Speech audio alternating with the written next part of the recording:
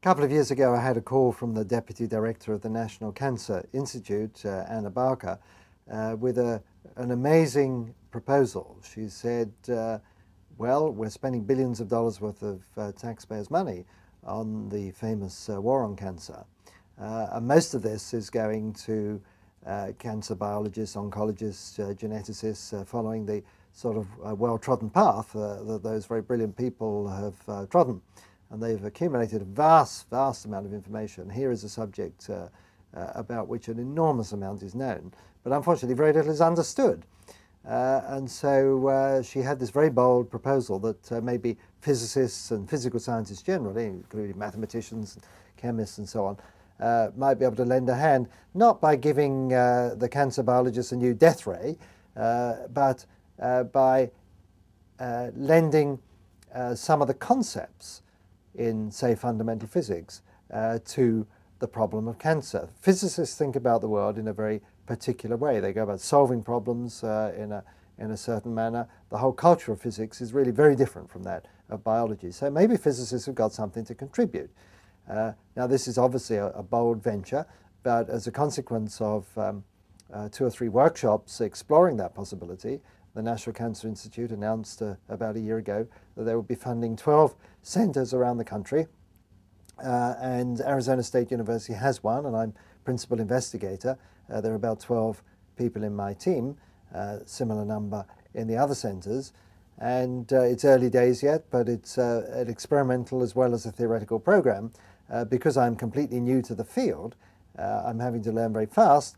My own contribution is in running workshops, brainstorming workshops, questioning the hidden assumptions that go into our current folklore understanding of cancer. If you open a textbook or talk to an oncologist, you'll be told all sorts of things about the nature of cancer, stuff which may be true, but it may not be true. And it's always good in science to say, well, how do you know that? And are you really sure?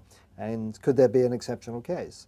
And so my job really is, I call it grandly, a cancer forum. It's a run a cancer forum in which I bring together from time to time about 20 people from different disciplines, and we'll pick a particular subject.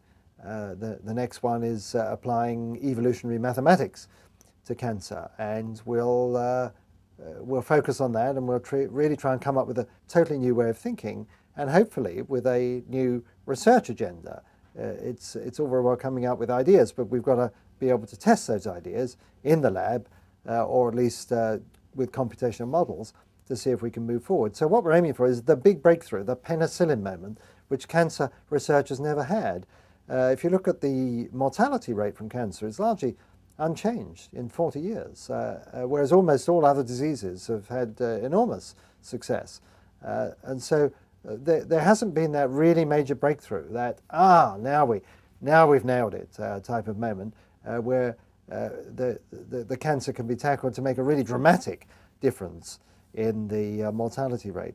There are 1 or 2 cancers that have been cleared up. Childhood leukemia has been a huge success there, but you know, it's odds and ends. The overall picture of the major killers, breast cancer, lung cancer, stomach cancer, and so on, the statistics there are really pretty dreadful. And I think all of us working in this field feel that if we can make a contribution by coming up with a genuinely new idea, tackle the problem in a completely different way, then this could be what we have really waited a long time for, which is that big breakthrough that is going to maybe halve that mortality rate. That's my ambition.